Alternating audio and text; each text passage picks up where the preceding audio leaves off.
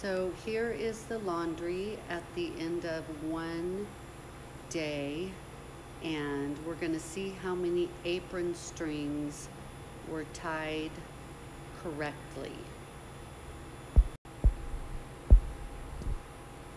So far, one not tied at all, two not tied at all, three tied but not tied, but not tied correctly.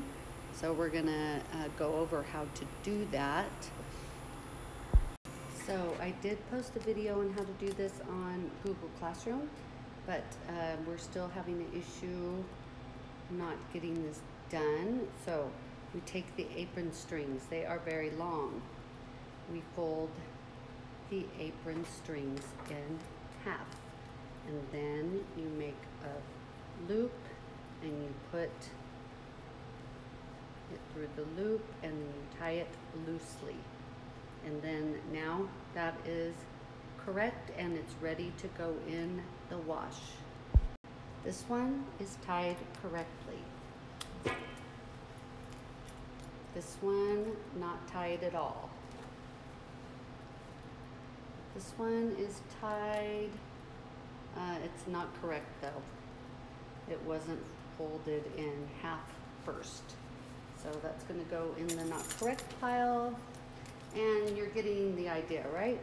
So this one, same thing, not tied correctly. And I don't have time to do this, you guys, and this is your responsibility in the cooking classroom. This one's not tied either. So far, that's my pile of aprons that were either not tied at all or not tied correctly. So I think you're getting the idea. Here's another one not tied. Here's another one not tied. Here's another one not tied at all. And here's another one not tied at all. Okay, so this must change. Okay, this one's not tied at all either. So I'm still going through the basket, and there's my pile that were not tied at all, and a few that were tied but not tied correctly. So we're gonna fix this, okay? If I can do it, you guys can do it too. So after one day cooking, there's my pile of aprons. Most of those were not even tied at all. Okay, again, so this is how you tie the apron strings. You have the length, the long apron strings, and you fold them in half.